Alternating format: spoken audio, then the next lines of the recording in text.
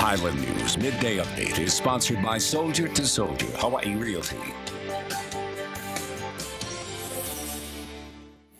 Happy Wednesday, Hawaii. I'm Lindsey Fukano with your Island News Midday Update. Breaking news right now, widespread flooding in Maui in the area of Kahului. And taking a look at the map, the intersection of Wakea and Pu'unene has been closed completely. Also, a flooding advisory issued at Alamaha and Wakea. And this right here, a video of Pu'unene and Wakea, where Wakea Avenue nearly underwater. So be careful if you're traveling in the Kahului area, especially Wakea Avenue. Flash flooding underway in the area right now.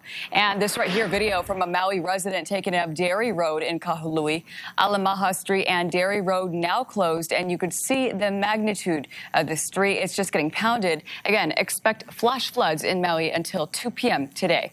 A traffic alert for drivers. If you need to take Manoa Road today, you're more than likely to run into this. Florida Water Supply crews working to repair a broken water main between Lanihuli Drive and Ahualani Place. Now, lanes in both directions of Manoa Road being contraflowed in the area. New at midday, modular housing units are now being transported to a permanent location in Waianae. It's all part of a new city plan to combat homelessness, and the housing units were moved from the Honolulu Harbor to a permanent spot at 85248 Farrington Highway. That's next to the Maluhia Lutheran Church. So you may have experienced some traffic slowdowns on Farrington Highway as the oversized loads were escorted by Honolulu police to Waianae.